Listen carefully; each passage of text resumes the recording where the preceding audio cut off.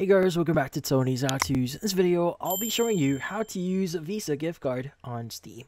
But before we start, hurry up and check out these offers just under this video. Just get started. So if you want to use a Visa gift card here to purchase something here on Steam, well, this one is pretty simple. So first things first is we want to proceed on buying one of the games that we can see in here. So for example, let's go and scroll down a bit here, and maybe let's go and just open one game that we may want to buy here. Let's go and scroll down a bit here. So for example, let's go open up this game here.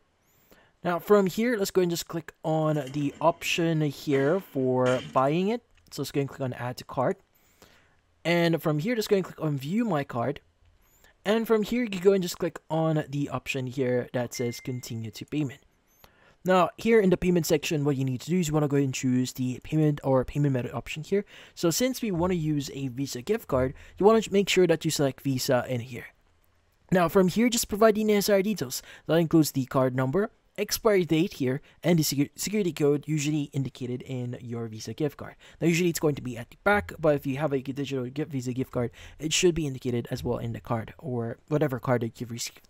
Now you can go and just provide the billing information here. You could go and just provide your billing information. Now if you're looking for the zip or postal code in here, so usually you could just enter the one that is provided with you as well. Now you could also use or try using your billing information as well, but if not, sometimes like Visa gift cards has one that is specifically assigned to them.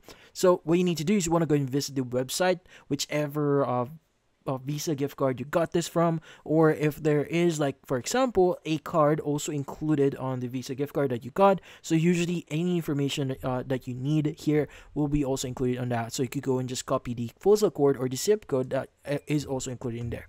Now go and just enter that in here. Now once you provide all the details here, you can go and click on continue and just proceed with the payment here for your order. Now just make sure that the amount that you currently have right now on your gift card has or is enough for you to pay for the whole game here, so or how much you need in order for you to buy the items here.